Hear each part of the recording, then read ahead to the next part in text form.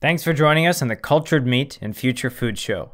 We're excited to have Sara Oliveira as the guest for today's episode. I'd like to give a special thanks for those who joined us in San Francisco earlier this year at the Cultured Meat Symposium. We had over 250 cell-based meat, future food tech professionals, investors, and students at the event. Videos and audio from the panels will be released shortly, so stay tuned.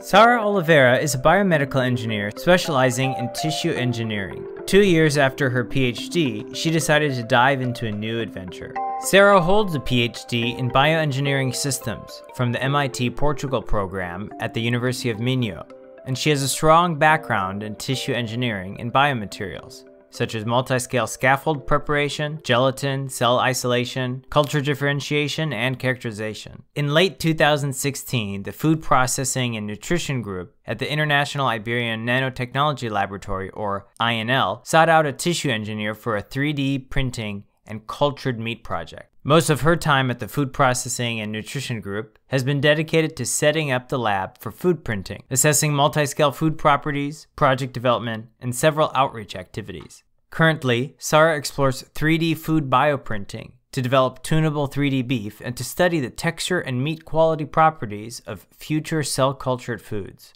Sara, I am excited to welcome you to the Cultured Meat and Future Food Show. Hi, Alex. Thank you so much. It's a great pleasure to be here today. Sara, you have a very interesting background when it comes to 3D printing of food and also the cultured meat space. Tell us how you got interested in future food and if you ever had that aha moment that made you want to jump into this journey.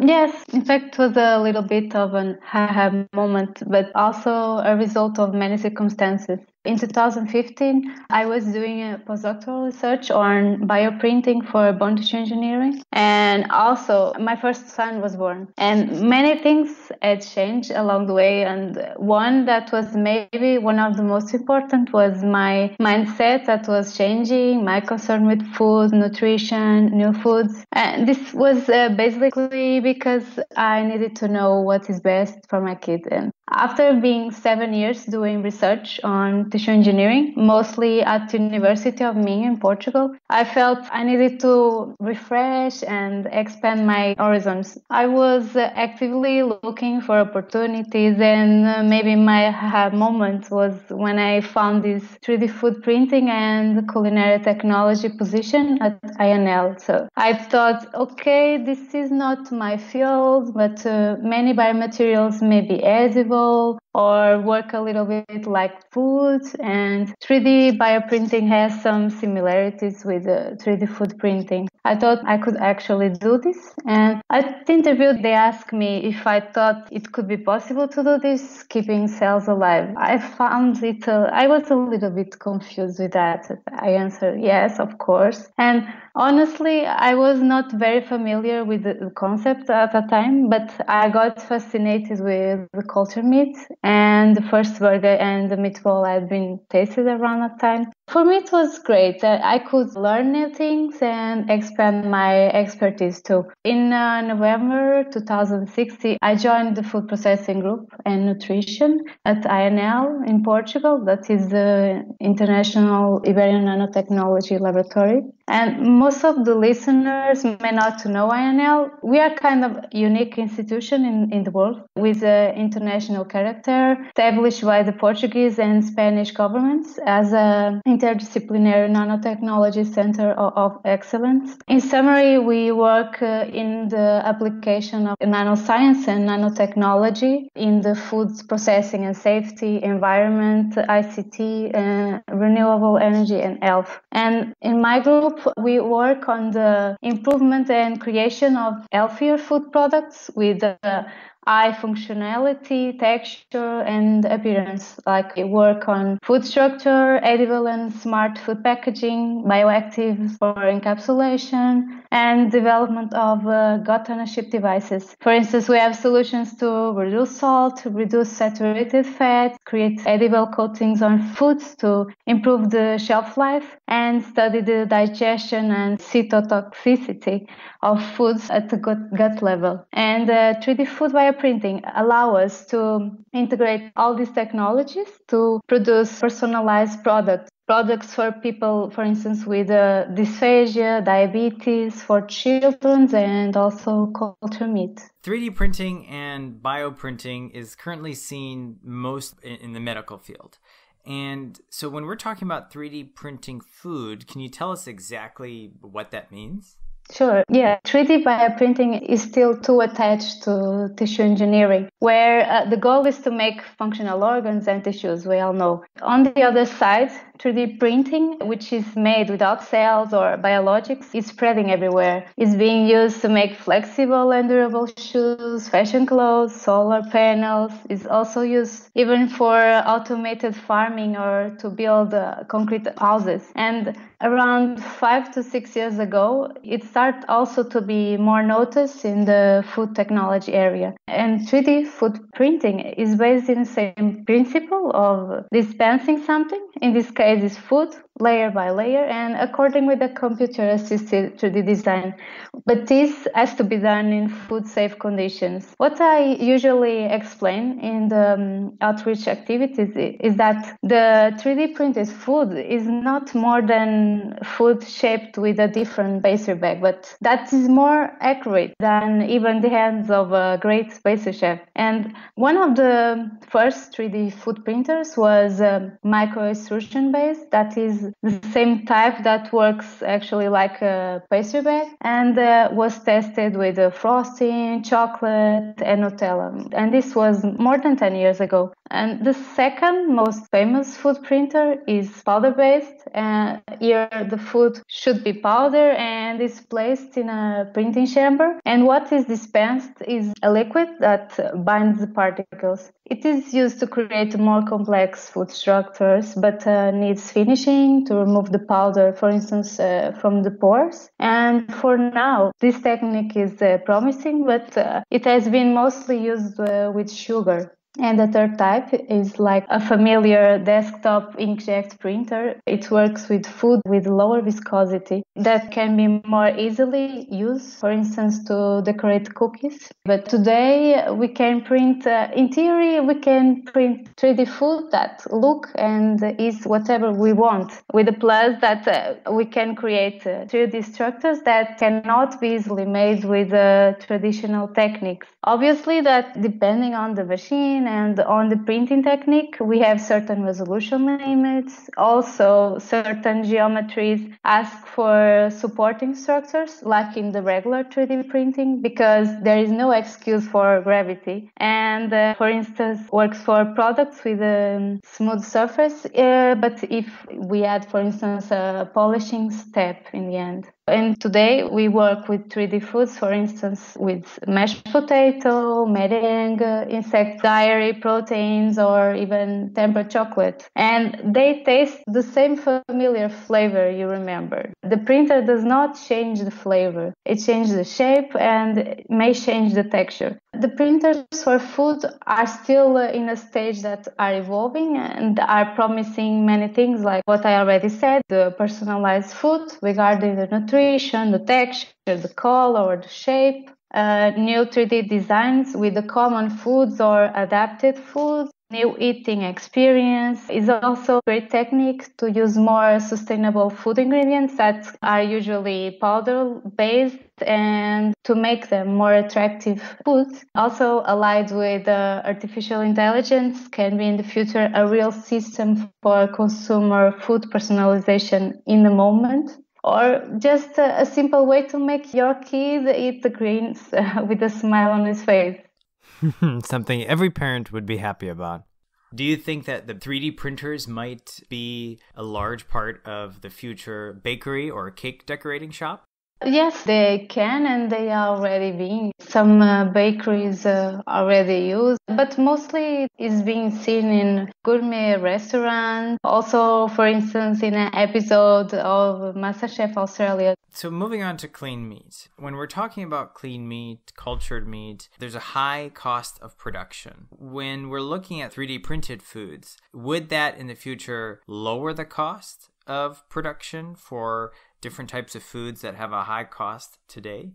Yeah, the cost is mostly determined by the price of the machine and also the number of the structures that can be printed in a certain period of time, and also obviously the consumables, but that's not that expensive. For now, a top bench printer can cost around 2,000 to 4,000 euros. But with more people getting engaged and interested in with the production increasing and new developments, we expect to see these prices dropping. The same happened with the 3D printers using plastic filaments. I cannot say what would be the price, and when the prices decrease, maybe it will be also the time where we want to produce higher quantities of these products because people will know better technology and will actually want the products. Regarding the production time, usually the time increases with the resolution, the size, and with the use of multiple foods in the same structure. What I'm going to say is very relative, but for instance, simple structure can take from seconds to few minutes, while more complex and full dish can take 1 hour. For large scale production, there are not many options, to not say none yet. We are in a stage that every applications demand their own tailor-made machine. An industrial system need to overcome the eventual production time issue, for instance, using parallel printing heads or having multiple printers running at the same time. Big companies like Barilla or Hershey are interested and are exploring the technology. 3 years ago, printing pasta was taking minutes. And recently, I read that at Barilla restaurants in New York, you can get your own letter-shaped pasta dish for $15, maybe since last year. The most exciting is that the whole meal takes around 30 seconds to be printed. It seems they reduce the grams of pasta per dish to 80 grams, but still, it is a very good printing time. Some restaurants are already using 3D food printers to create gourmet and new eating experience. Like I was just saying, you could have watched in some weeks ago an episode of MasterChef Australia. For common consumers, this is not yet kitchen appliance that they can immediately afford, but maybe in 5 to 10 years it might be.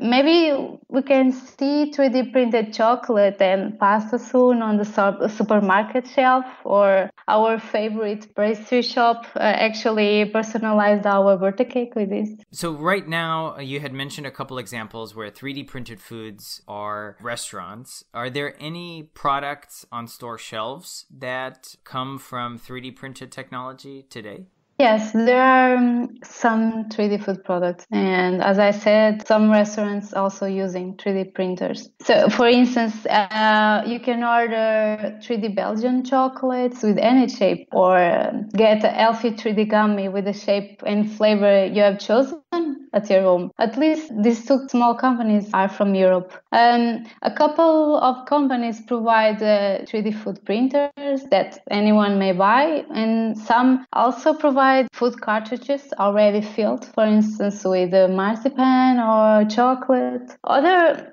alternative way to have access to 3D food products is by actually making them. The printers in the market are so different that you can print in expert mode or almost be unfamiliar with the technique. The easiest mode is where you follow the recipe for the dish you have chosen in the gallery. You prepare the food or buy a filled cartridge. You fill and press print, and after some minutes, your food is ready. In the case you want to start learning more in deep, a common mashed potato or cream cheese or butter are the easy way to start. They have a good viscosity and can be used at room temperature. Or you can just pick some food you want to try and start adjusting the printability. The food can be easily printable. You just think to have it as an homogeneous paste with enough viscosity. For instance, if you extrude it with a syringe, it makes an homogeneous filament that keeps its shape. You do this with common food ingredients like adding gelatin or starch, other fresh foods, or simply normal cooking like reducing the water to increase the viscosity. Then you also need a design. You can create it using open access CAD software or download something you like from databases like Tinkercad or Thingiverse is all open access. Then you use a slicing software. They are open access too, or there are some, to convert design and the printing settings to the code that the machine actually understands. That is the G code. In some printers, you may not need to care about this because they have their own software incorporated. In the future, the printers may recognize us, may collect our relevant medical data and our daily fitness information. And with that, they may suggest and prepare us 3D foods according with our real needs. For traditional 3D printers, I know there's a lot of like open source projects where they show you how to build like a 3D printer from the mechanical engineering aspect. Have you heard of anything like that for 3D printers for food? I think there was a page that I don't remember very well the name, if it was Cooking 3D Chefs or something. They were sharing information about printers and some recipes. I'm not sure if it is updated today, but usually the companies providing the 3D food printers are already sharing several 3D designs and recipes. I think in future they also want that the consumers can make their own 3D designs and recipes and share among them. So they expect to have this kind of communities going on more. So let's talk about 3D printing for clean meat. How can we use 3D printing for clean meat production? For example, will we 3D print cells? Will we be 3D printing scaffold? And where would we get the materials? We may use it in many things. It might contribute in any step of the way where the geometry or spatial position is important. It can be useful to produce a prototype or a mold, or to create the actual meat texture by controlling the composition of the cell-based meat in each filament that is dispensed, each layer created and defined into the design. Printing edible scaffolds or bioprinting cells in edible bioinks are two of the alternatives. We can play with the architecture and content of adipose tissues in the meat, or simultaneously we can build in structures for oxygen and metabolite exchange to deliver the nutrients to the cells. This is very important during the cell culture and cell maturation periods. And as far as I know, also 3D bioprinted muscle tissue for medical applications is at the basic research level. The tissues are yet very thin for what we want for meat. Most recent studies might have been around 1 to 2 millimeters. That was 7 to 9 layers. And they used bioinks with some, not all, compounds that I don't think they are so edible, like photocurable materials, fibrinogen, polyethylene glycol. They also used the alginate that comes from algae. While in one study, the fusion of the myoblast was limited, in the other, a larger fraction of the myotubes was around 0.3 to 0.4 millimeters in length. This was after 15 days in culture. But here for meat, we might need a little bit more. Like I would say the full thickness of a steak to get that long fiber characteristic texture. Going back to the possible uses, as I said, we can 3D print a cellular scaffolds or 3D structures to guide the growth of the cells, which would be added in a step later on. And this approach increases the range of edible materials that can be used. However, on the other side, also might become more difficult to achieve the long, aligned, and mature myotubes. I also believe in a more futuristic scenario and use for the 3D printing for cell-based meats, like a scenario where we have culture and meat structuring small-scale systems capable of producing meat or fish just enough to feed a family, like something we could have at our homes.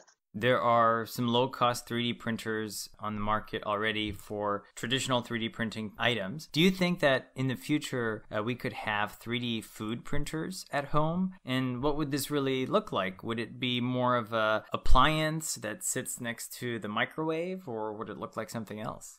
Yes, today most of the people are not ready to have a 3D food printer at home. They don't know enough about it yet, or just don't know it at all. And also, it's still not for everyone's pocket. And most of people get fascinated when they see a food printer for the first time. But also, few people find it weird, unnatural, until we explain how it works, what's in the food capsules, and for what it can be used for. And maybe in 5 to 10 years, with prices decreasing and marketing, it may become a common kitchen appliance. Meanwhile, you can already have one at home, even if you're not familiar with 3D printing. These printers look like and have the size of a microwave, or like a surface is smaller than a microwave, with a robotic arm or with a frame. And some of them provide access to a database or a gallery with designs and recipes optimized by 3D food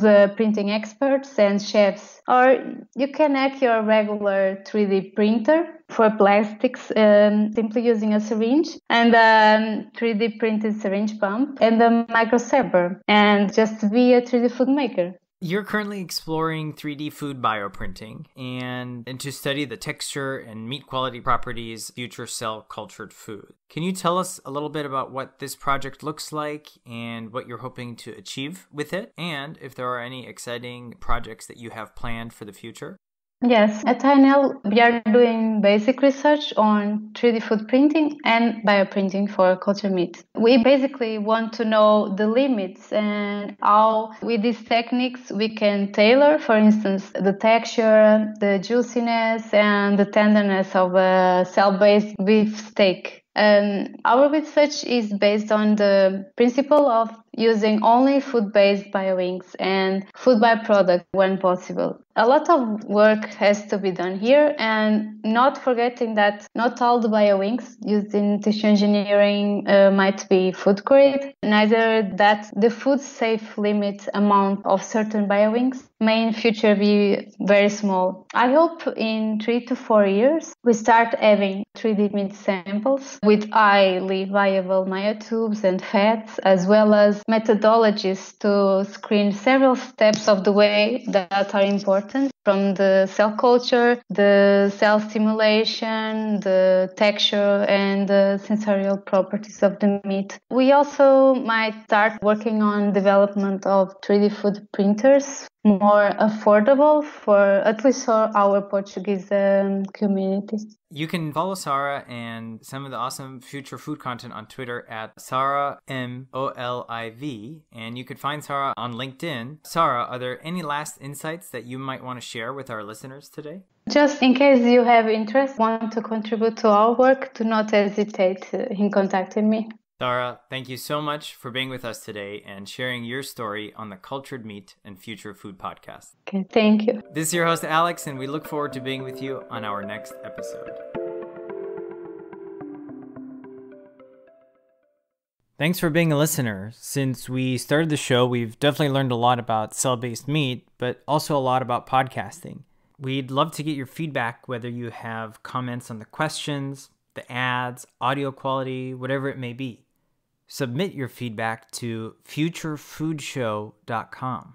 Special thanks to all of our guests on the show: Julian Zvorskov for making the intro tune, Anita Brulux and Florian Schmidt for drafting the questions, Adrian Medina-Dipura and Cyrus Manuran for editing, Yuri Kleben for outreach, Nick Talrea for legal counsel. And most importantly, thank you for listening and spreading the word about cell-based meat and future food technologies.